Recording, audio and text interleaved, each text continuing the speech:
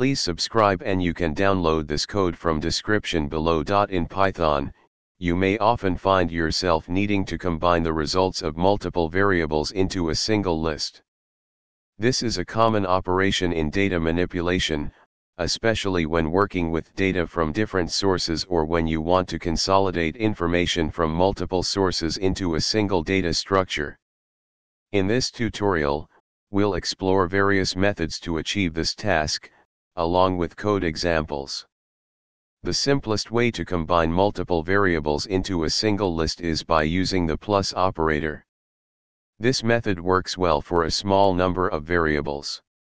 In this example, we define three variables, var1, var2, and var3, that contain lists. We then use the plus operator to concatenate these lists into a single combined underscore list. Another way to combine multiple lists into a single list is to use the extend method.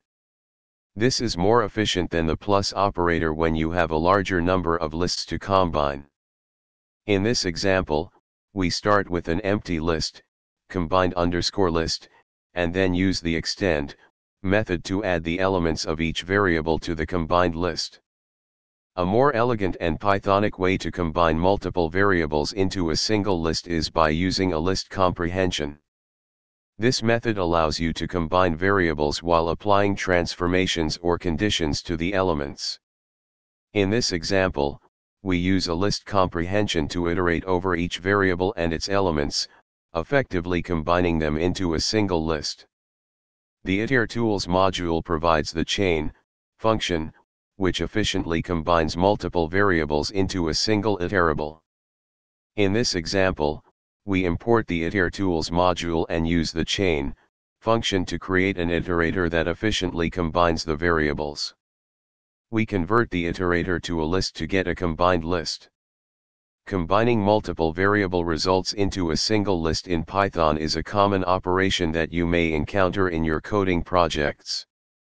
The choice of method depends on your specific requirements and the number of variables you need to combine. Use the method that best suits your needs and the size of your data. ChatGPT.